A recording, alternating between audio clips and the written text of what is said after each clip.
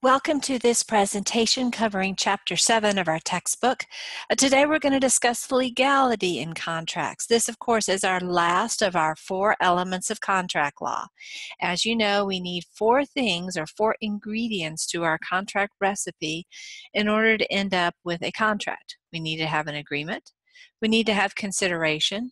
All the parties have to have legal capacity, and we need legality or legal object in the lawsuit, in the contract.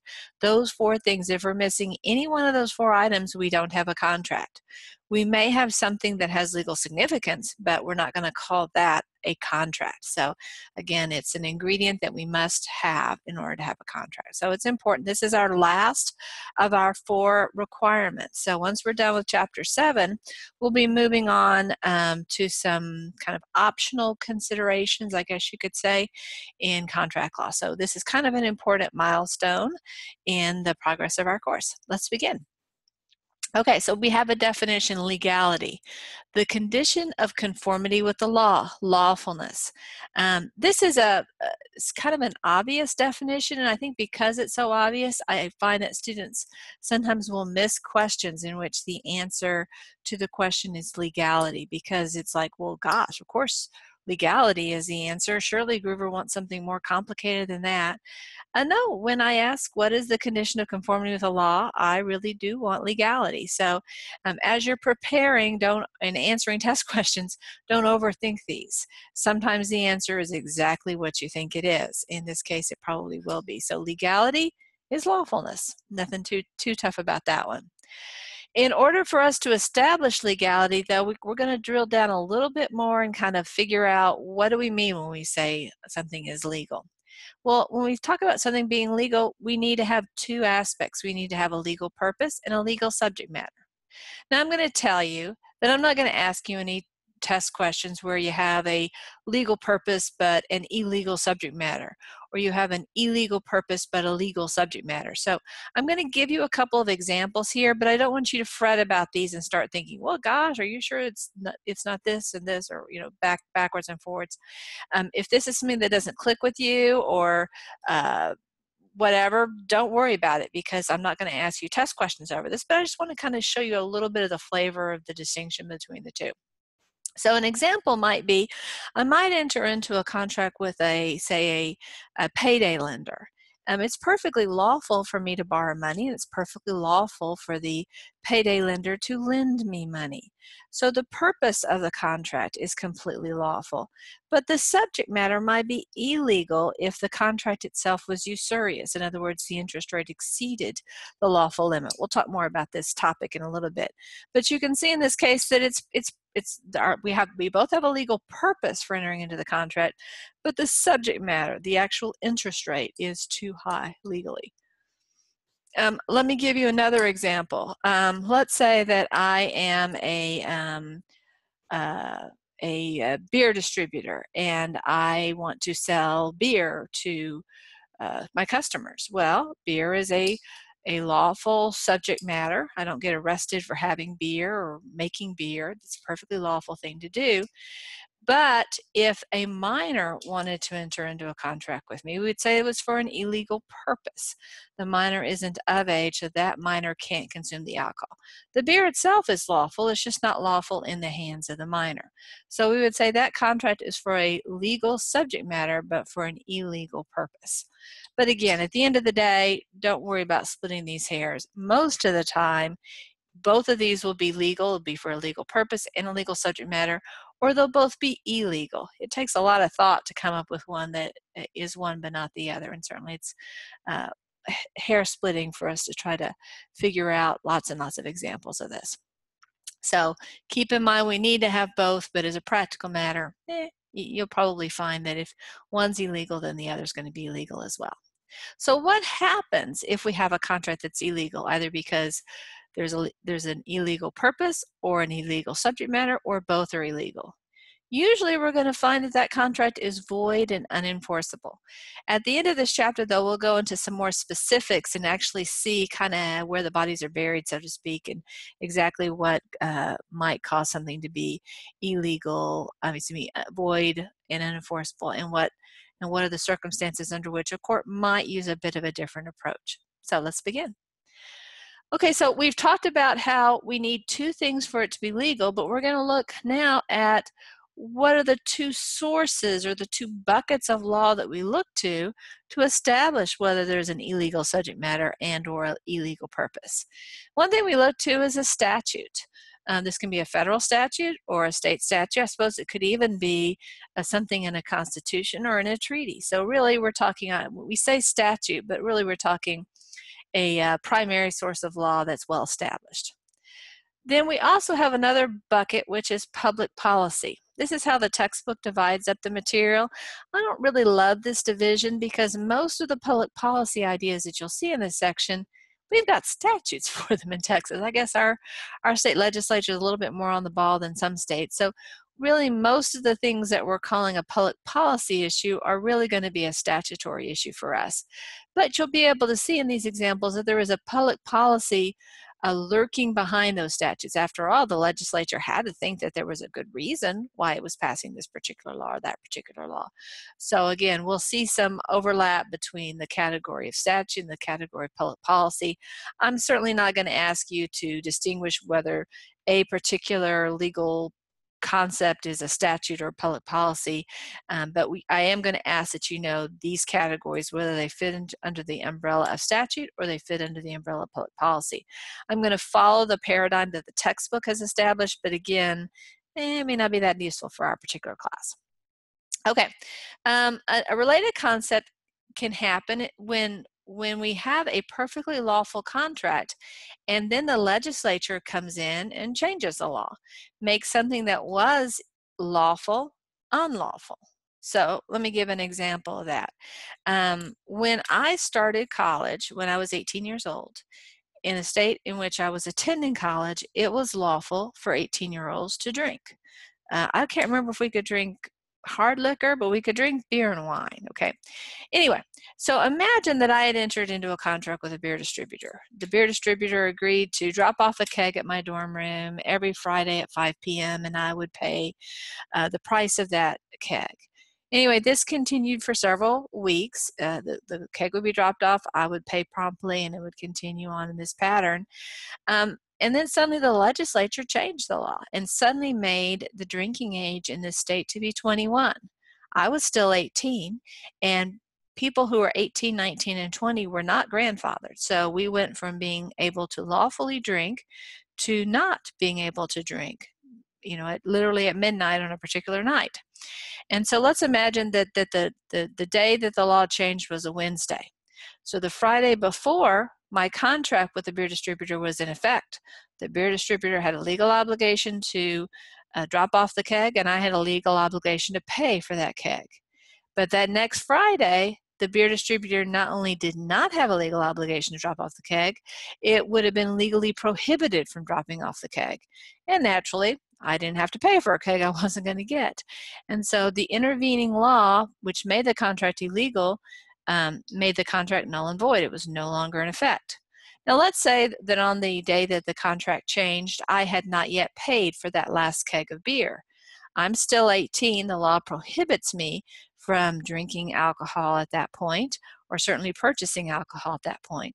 But my obligations under the contract when the contract was legal remain in force. So I'm going to be required to pay for that keg of beer that I got lawfully back before the law changed. So that's an example of how that can play out. So for these statutes, we're going to look at 4 statutes. We're going to look at usury laws. We're going to look at wagering laws, I guess. Betting laws, we'll call them that. We'll talk about blue laws, which are sometimes called Sabbath laws or Sabbath observance laws. And we're also going to discuss licensing laws. And so let's get started. So usury. Usury is the charging of a rate of interest that exceeds the rate permitted by law. This is something that is driven by state law. Every state has a schedule of interest rates that can be charged under particular circumstances. I'm going to show you those rates in just a second. It's not important that you know the particular rates for Texas, and in fact, it's such a complex area, the law, that I'm not going to ask you to know any of the rates in Texas because there's just too many of those to know about. The important takeaway is that this is a highly regulated area, and that if you happen to end up practicing in this area, you want to make sure that you know what particular category of loan you're either entering into as a consumer or you are providing as a lender to make sure you are using the correct interest rates. And again, the reason that there's so much variation, I guess it's kind of sensible, is that there are greater and lesser risks associated with certain loans. Payday loans, for example, have a very high risk of non-payment on the part of the lender. I'm sorry, not the lender, the debtor. And so you can see how under those circumstances, lenders aren't going to be willing to loan under those circumstances unless they are guaranteed a high rate of interest to make up for the fact that there will be people who don't pay. There are other interest rates that are much more secure, for example, when they are secured by something of significant value, such as a home or a car or something along those lines. So there's lots of variation. The legislature, when it establishes these rates, looks to the type of the transaction and the risk of non-payment that the lender is going to bear. So what happens if a contract is held to be usurious? Well, generally speaking, the contract is going to be held to be void. What a court actually does, though, can really vary. A court could say, for example, let's say, well, let me just flip to the other page so you can see an example of the interest rates we're talking about. Let's say it's a commercial loan, and the rule is generally that it cannot be more than 18% annually, although the loan may float with inflation to 24%. So let's say that I enter into a commercial loan. I'm the lender, and I enter into a commercial loan with Bob, and I charge Bob 130% on this interest rate per year. That's the interest rate. Well, that's well in excess of any of the lawful limits. We have more than 100% higher than that. And so I'm not close to the line. I am so far over the line, I can't even see the line from where I am. And so I'm in pretty egregious breach of that rule. Anyway, Bob doesn't pay me. Maybe I sue him to enforce it, and it comes to light that I am in very, very serious breach of the usury laws. Well, the court has some options. The court can say, okay, well, we're just going to lower the interest rate to the lawful max, depending upon the circumstances. Maybe it's 18%, maybe it's 24%, maybe it's 28%. But whatever that number is, it says we're going to move it to that particular number. That's one solution that the court can make. Another solution the court can make is say, listen, Griever, you are so out of control, charging way over the legal limit. We're just going to not make there be any interest rate. It's going to be a 0% interest rate. And so, you're not ever going to see a return on your money. Okay, that would be a punitive type measure. I mean, in a way, the first plan, which was to reduce it to legal maximum, really wasn't penalizing me, the bad lender, for my shenanigans. It's just giving me what the maximum that I could have gotten, even if I had played by the rules. So that's kind of an argument against the first choice, but there's also a pretty good argument against the second choice. I mean, Bob is getting free money now. You could say, well, I mean, Griever, you shouldn't have charged that usurious interest rate. It makes sense for you to be penalized. Well, okay, that does make sense.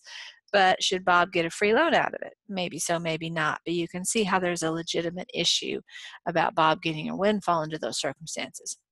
It's even possible that a court could just forgive the loan entirely and say that Bob doesn't even have to pay back the money, the principal that he borrowed. Again, that would be a third choice. So you can see that would be the true finding the contract void. So those are some options that the court has. You won't ever be sure exactly what the court's going to do. That's why, as a lender, you want to make sure that you're safely on the side of the non-usurious rate. Heavily regulated areas, credit cards, installment contracts, payday loans, car title loans, things like that, very, very regulated, as it should be, because oftentimes people who are getting loans at the pawn shop or elsewhere are in a difficult financial position, and so they are the people who can least afford to pay very, very high interest rates. Again, don't worry about knowing any of these numbers. This is just provided so that you can kind of have a sense or a flavor of how this area of the law works. Of course, if you're interested in finding out more of the specifics, you can certainly go to the Texas statutes. We'll be playing around with Texas statutes later, and we'll show you where to find those. Let's consider the idea of wagering. Generally speaking, wagering or betting is not lawful in Texas. The idea is that that is something that puts people at risk. Some people can experience an addictive quality to gaming, and they can also bet money that they don't have, which can result in financial harm to them, and it can also be harmful to the family of which they are a member. Finally, it can be harmful to the state in that it may be necessary for the state to come in and assist families so that children are fed and have clothes and things like that. And so there's a risk to the kind of fabric of society from that perspective. I think historically also there was moral concerns that were raised about getting something for nothing, those ideas that they were not character building activities, maybe in the way that the state of Texas would have preferred that people engage in leisure activities. So again, all states regulate this. Most states prohibit most forms of wagering. Of course, there are some exceptions. Obviously, some examples would be Nevada has a gaming industry that's very robust. We also see that in Atlantic City and New Jersey and along portions of the Mississippi River. We also see that on some Indian reservations for example, Oklahoma. So we do have some of that in the United States, but most parts of the United States have limited or no gambling. So what does Texas permit in the area of gambling? Well, we can have charitable bingo and raffles. So for example, the VFW could have some kind of bingos or raffles. Church groups could. Other organizations designed to raise money can do those types of activities. We have a state-run lottery. Obviously, this is something that the state is controlling, but allows people to buy the tickets. And then we have some, again, very regulated betting for horses and greyhounds. I don't know if we currently have any greyhound tracks, but we could have them in the future. So those are some examples. We don't have, poker. We don't have slot machines. We don't have other types of games of chance. Sometimes it comes up, well, what can people in the privacy of their own homes do in terms of gambling? There are some ways where people can run lawful gambling activities outside of their homes. It's a pretty complex area. I'm not an expert at all. It can be done. Even when it's not being done strictly legally, I don't think the cops are going to be necessarily that interested if we're talking small stakes and just a friendly game between friends. But technically, many of those types of endeavors are unlawful in Texas because of our prohibition against wagering. Imagine for a second that you work in an office. We'll say the whole class works in an office. So we'll say about 25 people in this class, and we all work in an office, and we're all big college basketball fans. We're going into March Madness, and I'm one of your coworkers, and I say, listen, I'm going to set up a bracket for all of us. Anyone who wants to buy into it can do so. If everybody, we'll say 20 people participate, everyone kick in $10, we'll have $200. I'll take $20 for my administering fees, and so whoever has the best bracket score at the end will get $180. Everybody's excited. Everybody submits their brackets. I tabulate. I keep everyone posted. It is now the final March Madness week. We've done the Final Four, and now it's the final game. Anyway, we see who wins, And it happens that Bob is the big winner has the best bracket. He predicted the most wins. And so he comes in the next day very excited, expecting to get his $150. Everyone's congratulating him. And he comes to see me, says, "Hey, Groover, I won the brackets." I go, "Yeah, you sure did. That's awesome, Bob. Congratulations." And he goes, "Oh, thank you very much. Like to get my $180." And I go, "Oh, I can see how you would like that. That would be neat if you were going to be getting $180. That would be kind of icing on the cupcake of your big March Madness win." And he goes, "Well, yeah, it would be. And yeah, I want it." And I go, "Well, it's good to want things, Bob, but unfortunately, you're not going to get it." He's like, "What? What do you mean?" I go, "Well, actually, Bob, what we were doing was unlawful in the state of Texas. We were wagering. This was not a game of skill, according to the Texas Attorney General.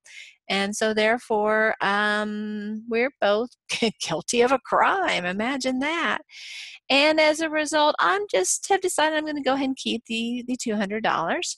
But you have my hearty congratulations. Did a great job. You are super amazing." Bob is like, "What? What? But it's my money." And I'm like, "No, it's not. It's not your money. It's my money now. And so goodbye." Anyway, his tongue is hanging out of his mouth in amazement. I am now the least popular person at work. But the fact remains that probably from a legal standpoint, as much of a jerk as I was, I'm probably right, because he is equally guilty with me as a participant, and his decision to buy the or buy into the brackets makes him guilty, makes me guilty, and so therefore the court isn't going to enforce our contract. So don't do that. don't engage in March Madness, or at least be aware that there's some risk of maybe being disappointed. Now, of course, if we were doing this in Vegas and we followed all the rules, then there wouldn't be a problem. Of course, it's a regulated area in Vegas that an office pool like this wouldn't actually work. Okay, so let's talk about Sabbath laws. Sometimes they're called blue laws, sometimes they're called Sabbath laws. Going back to ancient history, when I was a very young person, stores in Texas just weren't open on Sundays. The malls were closed. Malls were open on Saturdays. If you needed to buy clothes, of course, there was no internet. You really were out of luck. You needed to buy them on Saturday. Even if you wanted to buy some pretty standard stuff from the CVS or the Walgreens, you were sometimes hard pressed to buy them on Sunday. I had a friend who worked at a Walgreens at that time, and he would relay a story about how before noon, there were certain items, there was a fairly complicated list of items that could be sold and items that could not be sold. For example, he could sell cloth diapers before noon, but he could not sell disposable diapers before noon. And the idea was, I think, that the cloth diapers were necessities. If you had a child that was not potty trained, you obviously needed to have the child in diapers.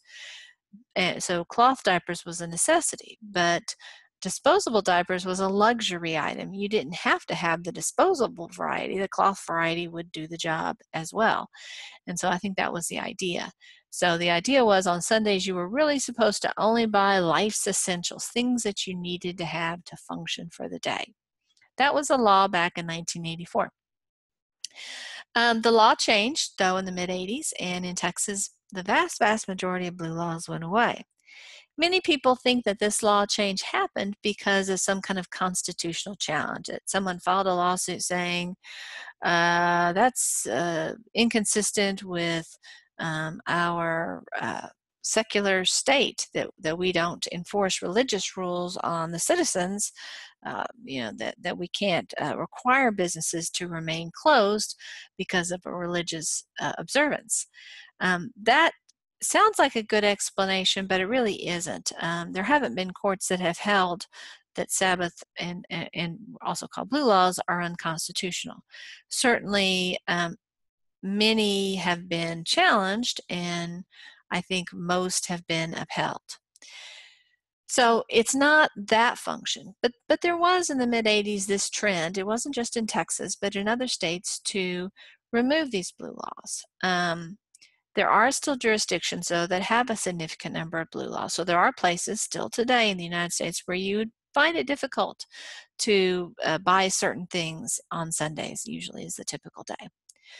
So how did blue laws come to change? Well, it's a pretty interesting subject, something I'm not an expert about, but my understanding is it had to do with um, politics more than anything else. I mean, I'm sure there were people who sincerely believed from a religious standpoint that this was the right way to conduct one's business and one's life. But at the end of the day, I think politics was the tiebreaker, the part of the process that tilted in a different direction. And what happened was retail businesses liked Sabbath laws. The idea was if I wanted to buy a sofa, um, and the sofa store was open only on Sundays, then I would know that I needed to shop on Sundays. And so I would concentrate my sofa shopping on Sundays. I'm sorry, on Saturday. Let's say that the furniture store was closed on Sundays. Well, I would know I need to shop on Saturdays. If the furniture store is open on Saturdays and Sundays, then I have a choice. I can shop on Saturday or I can shop on Sunday. But you know what? Even though it's open twice as many days over the weekend, I'm not going to buy twice as many sofas. It's just not going to happen. If I need one sofa, I'm just going to buy one sofa. And if this furniture store is open just on Saturday, that's when I'm going to go and shop. So furniture stores and car dealerships and other large, clothing too, but really large purchase items, they really realized that they could restrict their hours, but that would not inadvertently restrict the demand for their items. If they restricted their hours, they found that many of their overhead costs would decline. They had to pay fewer employees, they had to air condition and heat their buildings for fewer days of the week, and so there was a savings. They would sell as many sofas and cars, but expend less money. And that was true also for most retail items, clothing and things like that. And so it was a good deal for retailers. But as the culture shifted and people became more comfortable with the idea of shopping on Sundays, the general population started saying, wait a second, we want to have more flexibility in our shopping experience. And of course, as soon as the law was changed, it was just a matter of time before the first retailer says, well, we're going to be open on Sunday too. And once one furniture store said we're open on Sunday, then all of the others had to be open to be competitive. Because even though people weren't suddenly going to buy two sofas, they had more than one place to buy a sofa. And so if you were only open on Saturday, but your competitors were open on Saturday and Sunday, then you were giving the competitor a competitive advantage over you. So the only restrictions that we have today are with respect to liquor and cars. And we can see with liquor how there is somewhat of a moral implication to that. And so liquor stores are still not open on Sundays. And I don't believe you can buy liquor by the drink before noon, at least not maybe you can in a mixed drink, but not noon on the Sundays. The rules about cars are reflective probably of the fact that car dealerships remain a strong lobby in Texas to this day. And so car dealers have been able to maintain their blue law. And their blue law is a little bit different than what I was suggesting, and that was that a car dealership has a choice to make. It can be open on Saturdays or it can be open on Sundays. It can't be open both days. And as a result, most car dealers choose to be open on Saturday and choose to be closed on Sunday. And again, the idea is, if you need a car, you're going to get a car. But the fact that they're open only on Saturdays means you're going to know to shop on Saturday. If they were open Saturday and Sunday, you're not going to buy 2 cars. So it's going to be the same market, same level of demand. So that's how the blue laws work today. Let's talk about a related, or no, actually it's not really related, but another statute that is kind of important to think about, and that is unlicensed performance laws. We have lots of licenses. I'm just going to put some up here, show you some examples of industries where you have to have a license. These are not exhaustive lists. These are just examples. You can see that you need to have a license to fix air conditioning units. I mean, that makes sense. You need a license to be an auctioneer.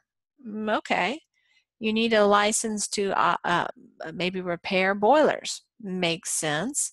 You need a license to be an electrician. Okay, I get that. You need a license if you're going to be a hearing instrument fitter. I guess that's a hearing aid.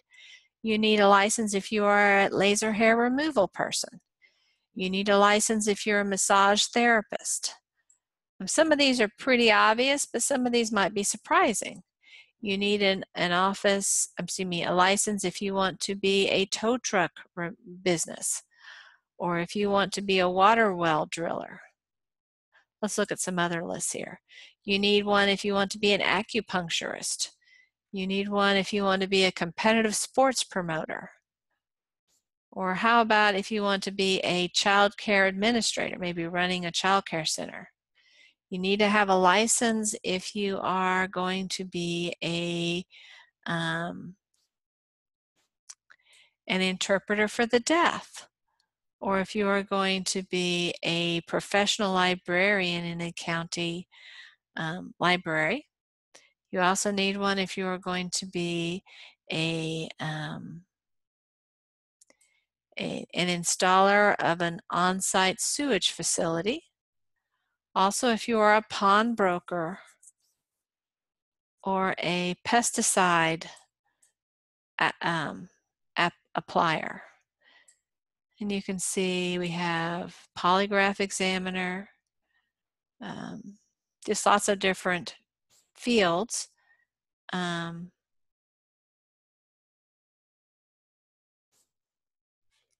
That we see the need for licenses. Another example that we need a license or a permit for is for deer breeders. We'll talk more about that in just a second. These are just examples of industries where you need to have a license. So obviously you need to be a license to be a doctor. We'd all kind of see that coming. After all, if anyone could call himself or herself a doctor, then it would be hard for you and I as laypersons to figure out who's actually going to provide appropriate medical care. There have been cases where people have pretended to be doctors or at least have performed medical services for individuals that only a doctor should provide. There was a sad case of some women who pretended, I'm not sure if they pretended to be doctors, but anyway, they performed medical services on women. They injected industrial grade, I want to say cement, into these women's bodies to give them a little bit of a plastic surgery advantage, we'll put it that way. And some of these women died from the treatment. These women who were providing the services were prosecuted for crimes. But you can imagine, let's say that I go to see one of these women who is planning on injecting cement into my body so that I have a little bit more oomph in my physique. And the procedure goes forward, and let's say I don't have an adverse reaction, I'm fine, but I discovered that they're not doctors. Well, you can see how I wouldn't probably want to pay them because they have violated the rules by providing medical services for me. So the issue is going to be, well, what kind of contract do I have under these circumstances? And because after all, this is an unlicensed performance. They're not legally permitted to perform these medical services, and yet they did so anyway. And we've talked about how this type of situation would ordinarily be a void contract. Yes, if a contract is deemed illegal, it is void and unenforceable. But let's say I had prepaid for the service, and then I find out that this person isn't licensed to perform the service. They haven't actually performed the service for me yet. I want a refund. Well, that fake doctor could say, wait a second, I'm an unlicensed person. Can't perform that service. So our contract is illegal. So our contract is void and I don't have to pay you back the money. I mean, that would be a pretty crazy turn of events, because the whole reason for the law requiring a license is to ensure that I, the patient, am safe. And so we have two categories in this area. We have the goal where the law, the regulation is regulatory. It is intended to protect the public, me, the potential patient. So in that situation, a contract with that unlicensed fake doctor will not be enforceable against the consumer. So the doctor isn't going to be able to sue me for any balance that I owe him or her. But I am the victim. I am the person who's designed to be protected by this law, so I could sue the fake doctor. And this would apply to anyone in the medical field who doesn't have the license that he or she should have. So it could be a registered nurse, it could be a psychologist, or a dentist, or a dental hygienist, or all of the other positions in the medical field. Similarly, in the legal field, an attorney or somebody who represents himself or herself as an attorney would not be able to successfully sue a client for services rendered, for example, but the client could successfully sue the attorney under those situations. So you can see, if the reason that we require these licenses to protect the public, we're only going to allow one-way enforcement of the laws. But many of these licenses also have another component, and some of this other component can be the more important component. And that is, it's intended to generate revenue for the state. And so in that situation, the contract with the unlicensed persons is probably going to be enforceable. I mean, the state may come along and fuss and get mad at the unlicensed person for not having a license when he or she should. Imagine, for example, that I don't know if we have this kind of license in Texas, but let's imagine that we do. That we have a rule that says if you want to be a fishing guide, you need a special license. We'll say that a fishing license for somebody over the age of 18 costs, we'll say $20. But this fishing guide license costs $200, but it's good for the whole year. Anyway, I have a little business off of we'll say Lake Texoma, and I take people out fishing. I know all the best spots to get the best fish, and I take groups of about 5 people out of my boat. Anyway, there's 5 friends who want to go out and get a tour. They contact me. They each pay me, we'll say, $100 for a day's worth of fishing. Excuse me. They each have their own fishing license. And I take them out. I have all the right paperwork for the boat that I'm driving, and I take them to wonderful places to go fishing. They catch several fishes. They're very, very happy with their experience. We're back at the dock at the end of the day. We're getting off the boat, and now I'm at the point where I'm collecting the fees. And the first person gladly pays me $100 and gives me a $10 tip. The next person gladly pays me $100, gives me a $5 tip. The next person gladly pays me $100 and gives me, maybe no tip. But anyway, he's happy enough. And then the fourth person pays me $100, maybe with a $20 tip. Anyway, the last person says, yeah, let me get my money out. And he goes, but before I pay you, I just want to look at that fishing guide license that you have. And I go, oh, well, actually, my fishing guide license just expired last week. I haven't gone out and renewed it. Because, oh, well, then, you're not licensed, so I'm not required to pay you anything. And in fact, I don't think my friends should have to pay you anything. Well, under those circumstances, I would say probably the whole reason for the fishing guide license is economic.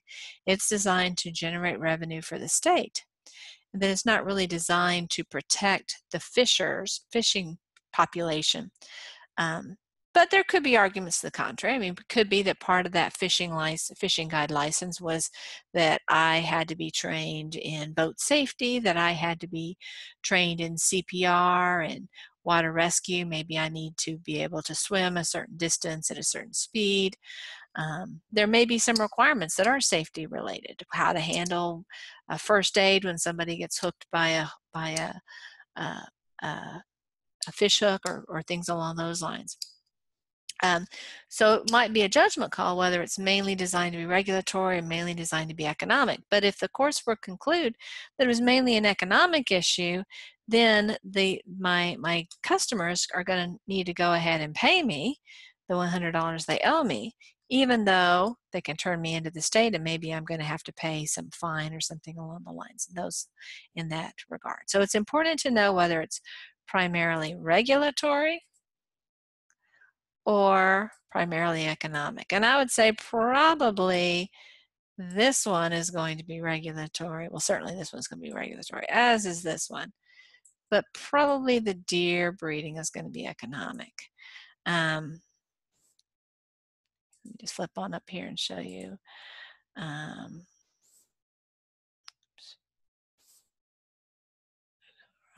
Wrong screen. Here we go. Okay, so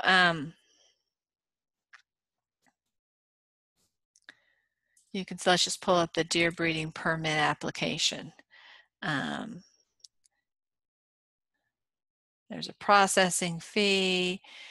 This is going to allow you to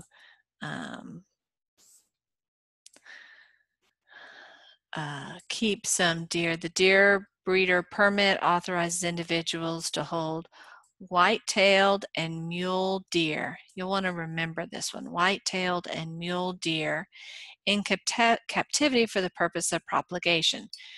Deer breeder permits and all the applicable reports requirements include release site registration are managed through this online system. So let's say I enter into a contract with somebody relating to my role as a deer breeder. But you know what? My application hasn't been gone through successfully. It doesn't seem like this is really going to be about protecting deer or protecting other people from, I don't know, some type of violation that they don't want to have happen to them. And so I would say this is probably more economic or maybe management of wildlife resources. So this one I would say with white-tailed and mule deer would fit in the category of more the economic than the regulatory. Certainly not, the concern is not the general public. Let me put it that way, perhaps more so. Okay, so let's go to our next slide.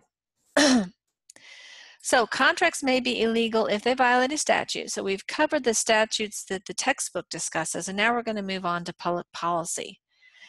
Before we go into public policy, I'm going to flip on over and I'm going to cover the Texas Constitution.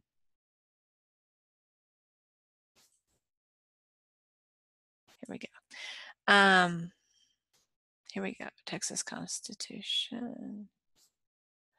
I'm going to be in the first article of the Texas Constitution, which we call the Bill of Rights. It's not exactly like the Bill of Rights that we have in the U.S. Constitution, though there's some similarities. And we can see how we have an equal rights clause. All free men, when they form a social compact, have equal rights, and no man or set of men is entitled to exclusive, separate, public emoluments or privileges, but in consideration of public services. And then we have equality under the law. Equality under the law shall not be denied or abridged because of sex, race, color, creed, or national origin. This amendment is self-operative. And then we have one on religious tests. You can see lots of these these bills of rights sound very much like public policy. And so you can see how if the Texas state legislature, say, were to pass a law that treated people of different national origin differently, then it would run afoul of this Bill of Rights in the Texas Constitution. Similarly, if a statute were to provide for a religious test of some type, then under those circumstances, the Texas Constitution would render that particular statute unconstitutional. So these kind of reflect some public policy issues that we have. Let me show you a particular one I wanted to draw attention to, and that is kind of down here for a ways. Section 12, habeas corpus. Habeas corpus. You're going to want to know this one, so you might want to write down the spelling of it. Habeas corpus in Latin literally means let us have the corpse, or let us have the body. And it is a right that is part of the English common law, and it was a right that means that if a person is incarcerated, they can apply to the court saying, hey, I was unjustly or unreasonably incarcerated, I should be released, and the court has to review the matter. This is called a collateral attack. This is not a direct appeal, but a collateral appeal. After all of your ordinary appeals are completed, you can still attack your incarceration through a habeas petition. Now, you may have heard about the habeas petition relating to the Civil War. During the Civil War, President Lincoln suspended the writ of habeas corpus for the progression of the Civil War, and it was obviously re-implemented afterwards. But anyway, just know about this one because this is a helpful protection to be aware that we have as citizens the right to habeas corpus. It definitely reflects a public policy position that the state of Texas has.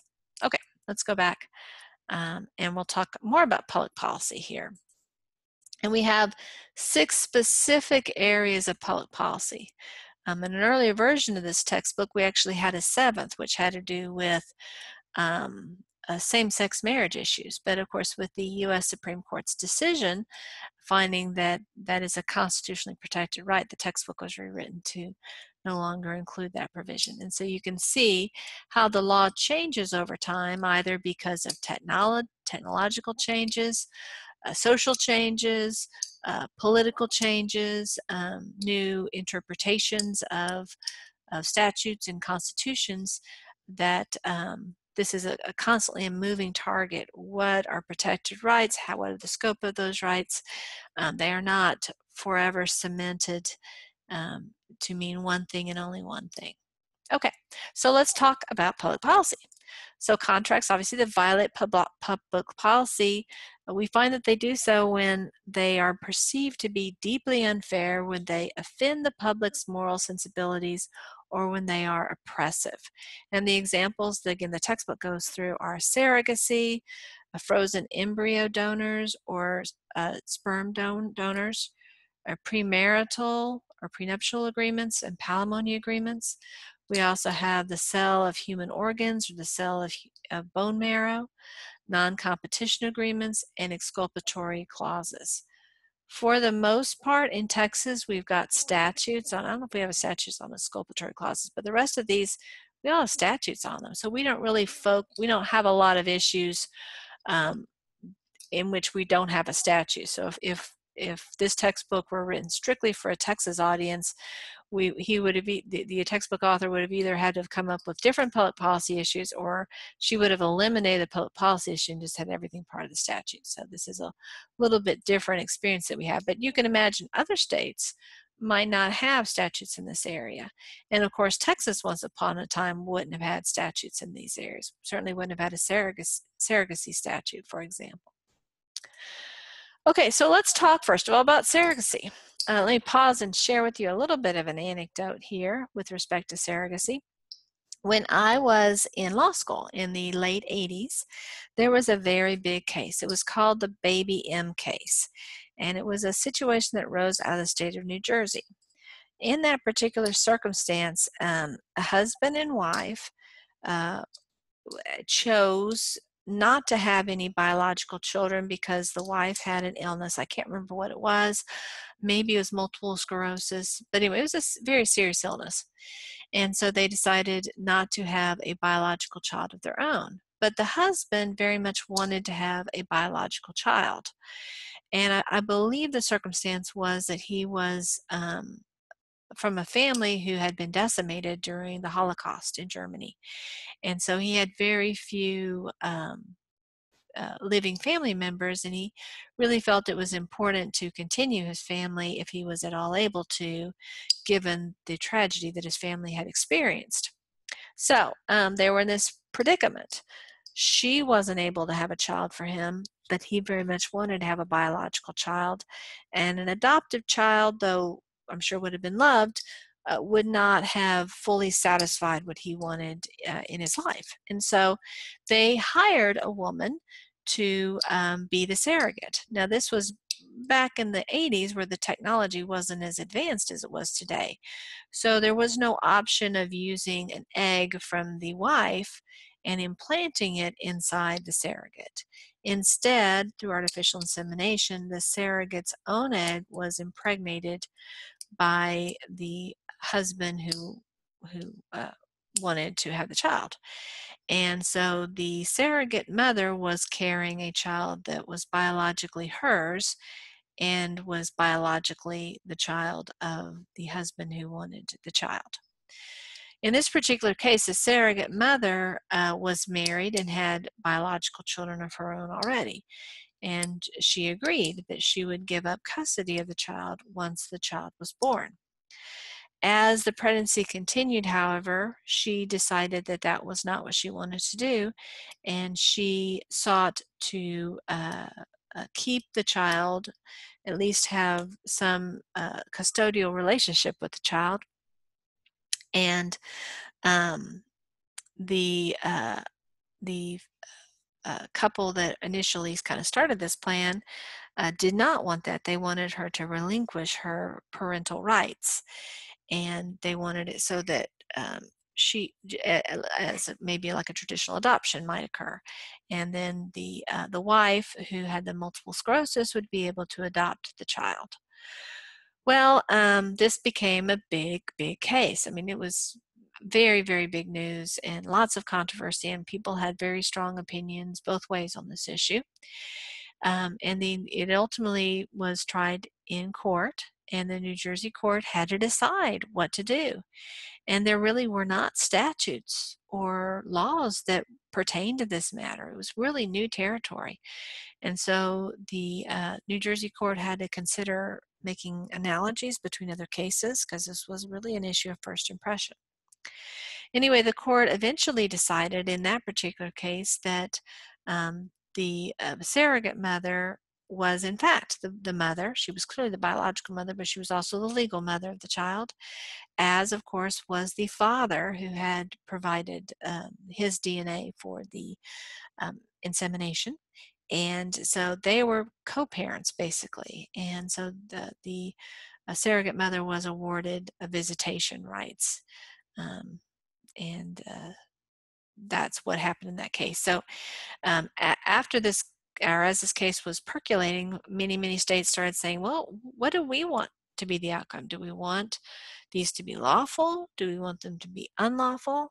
And states arrived at a variety of different answers. And the one that Texas came up with was that it ought to be lawful but heavily regulated. So let's consider how it works in Texas, at least in very brief terms. So a surrogacy contract is a situation in which a woman who hosts these fertilized egg or another woman I guess it should be of another woman.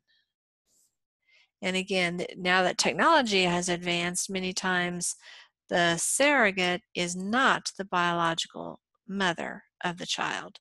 She's, I think this is called a gestational mother. She hosts the fertilized egg of another woman in her womb, or is artificially inseminated with the sperm of a man who is in a relationship with someone else, agrees to assign her parental. It might be easier to understand this way.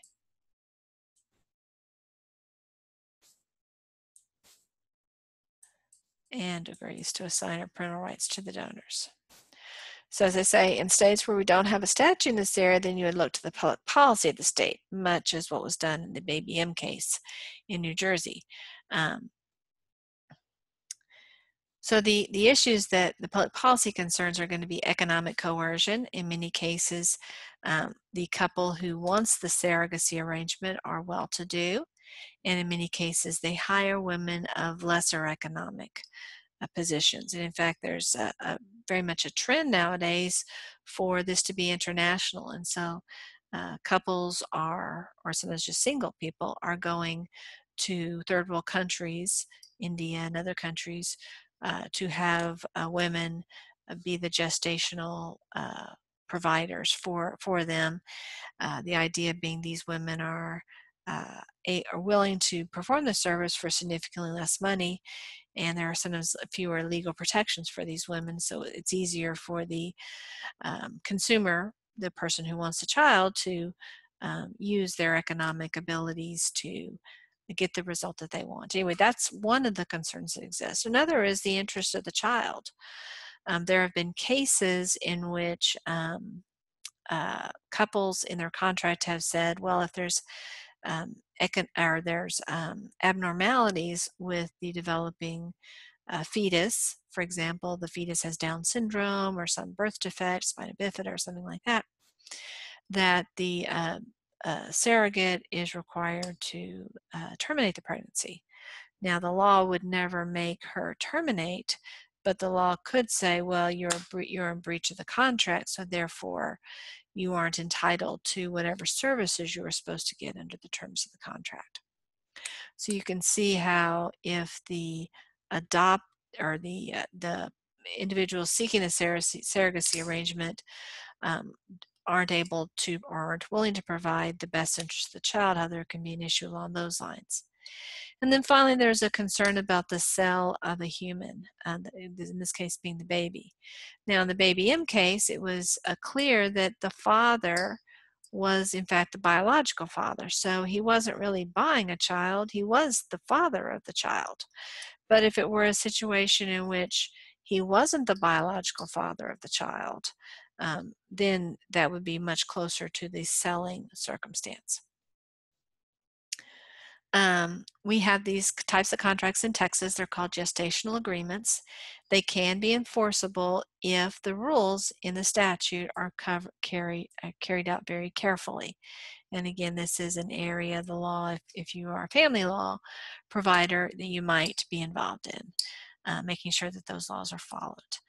I would say that surrogacy has become a more important industry over the last 30 or so years, in part because of infertility problems that some couples experience, and also some same-sex couples, as well as some single people seek the services of a surrogate. So it's not a huge industry, but certainly something that, especially if you practice in the family law area, you may see. And of course, you'd want to make sure you're following the statute exactly. So we're not really thinking about it in Texas from a public policy standpoint, because once a statute is passed, the assumption is that the Texas legislature, and the idea is that they're the experts in what's the public policy of our state, they have codified what that public policy is. A related topic is frozen embryo and sperm donor agreements. Imagine that a husband and wife have maybe infertility problems, or maybe one or both of them had some concern about cancer or some other disease, so they had um, uh, sperm harvested or eggs harvested or maybe even embryo harvested and frozen. Well, the marriage doesn't end up being successful, and so now there are these embryos. Who owns those embryos? It could be that one of those partners would like to use those embryos even after the divorce, but the other partner wants those embryos destroyed. And there can be all kinds of levels. For example, maybe one wants them donated to another family or another maybe medical research. Who knows what the avenue might be for that. And so there can be custody battles, you could say, about what ought to be the proper destination or treatment of these types of entities.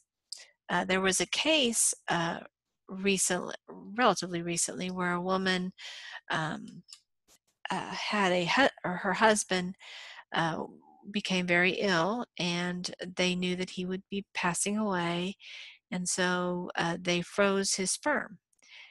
He did pass away, and a couple of years later, she decided to be artificially inseminated with his sperm, and she became pregnant and bore a healthy child. Then she sought Social Security survivor benefits for the child because the child's father was dead, and according to the Social Security law, he would be entitled to um, income or some benefits from the Social Security Administration.